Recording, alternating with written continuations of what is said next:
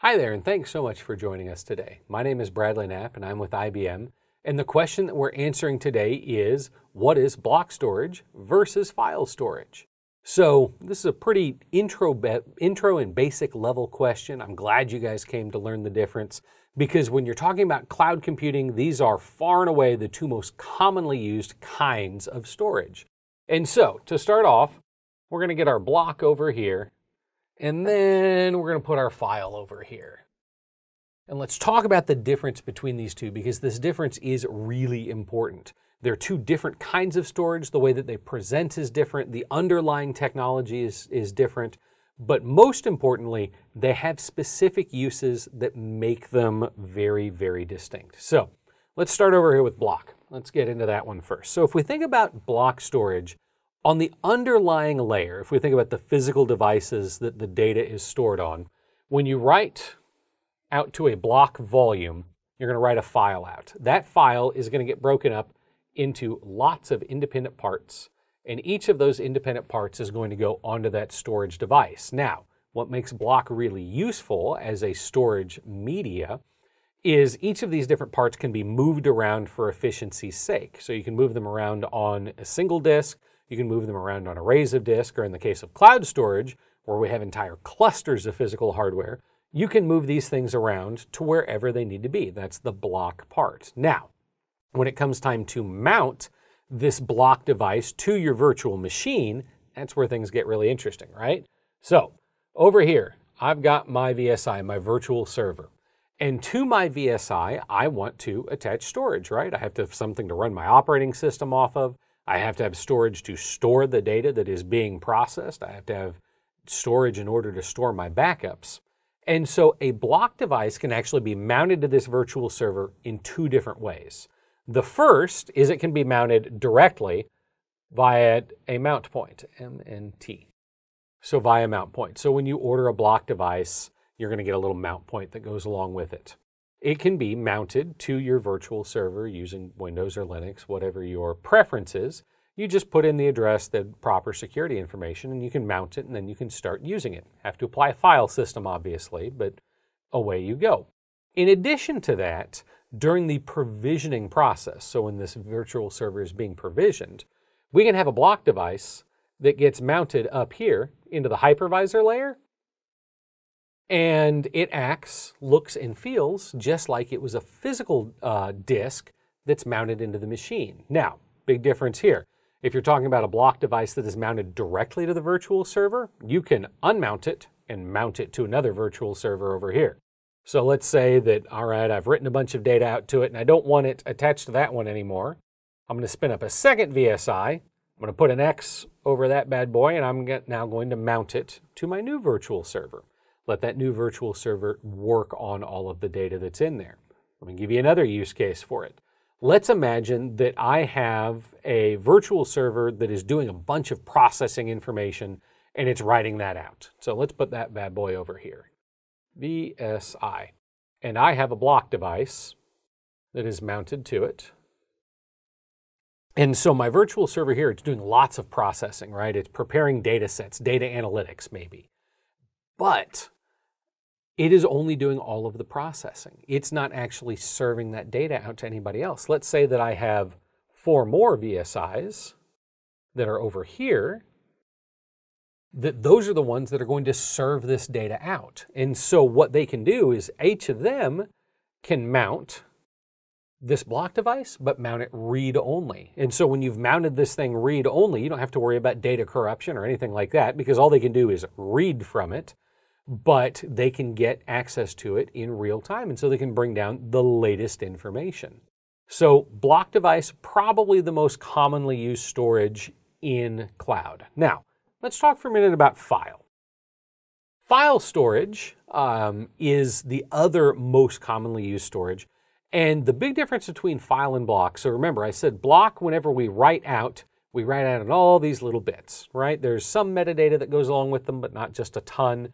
Mainly, it's the job of the operating system in that virtual server to provide you all of the other information. File stores, on the other hand, or a file share, maintains the directory hierarchy in the same way that you think about it in displayed at the operating system layer.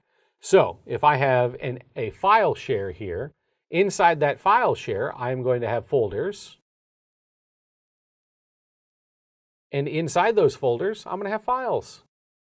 Just like if I was looking at any other kind of a storage device on a local machine, but it is native to this actual storage media itself.